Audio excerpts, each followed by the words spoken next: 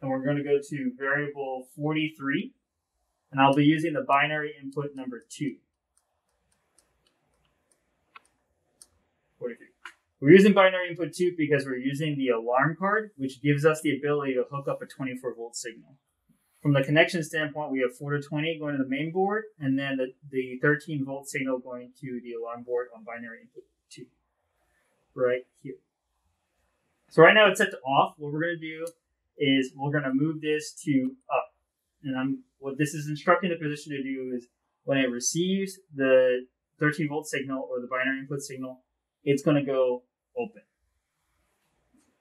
We're going to lock that in by holding the hand button.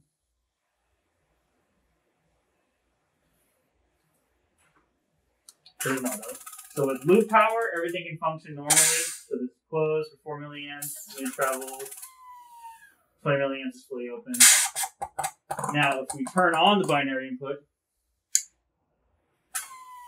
you'll notice the screen changes. It says external input, and the unit went full open to 100%, as you can see on the valve.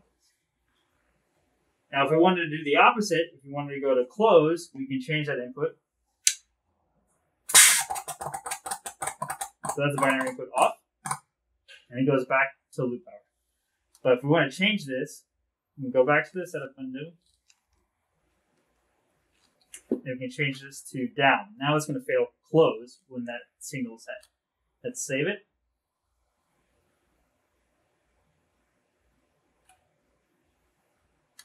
Auto. So now when we turn the binary input on, it goes close. So now it goes full close and you get the external input. Right now loop power can change, and it's ignoring it because the binary input is activated. When I turn the binary input off,